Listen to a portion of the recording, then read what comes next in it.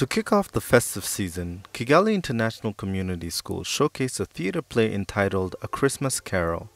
The dessert theater play was sold out quickly, with many parents, family members, and friends attending the two-day show in large numbers.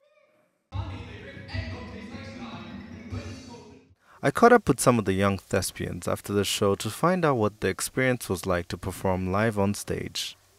Yes, it was my first time acting in a play, like an actual play. Her name is Mrs. Dilber, and she is an Irish maid for the bitter and awful Mr. Scrooge. She doesn't like her job, and she does as much as she can to provide for her family. Although a lot of the students hadn't been in plays before, one of the actors who played the main character said that he's even considering pursuing an acting career after he graduates. I've been thinking about it lately actually, yeah, because I'm in grade 12, so a lot of people have been asking me like, alright, what are you going to do in college? So it's kind of like, what am I going to do in college? So I've been thinking about it. I'll definitely want to keep on acting. The theater director also says the experience was quite new for most students. However, the students worked very hard, and for the most part it was a chance for them to come out of their shell.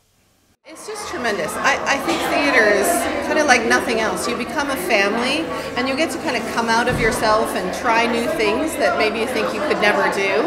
So we had a lot of kids this time especially who had never done theater before, so this was their first time experience, and everybody just seemed to really enjoy it. They had a lot of fun, they really interacted well with each other. It's tremendous. With the holidays almost here, I had to ask what the students were most looking forward to. I'm looking forward to family, spending time with family during the Christmas season. So whether it's Christmas carols or Christmas plays, 'tis the season to be jolly. Alan Karakire, Rise and Shine Rwanda.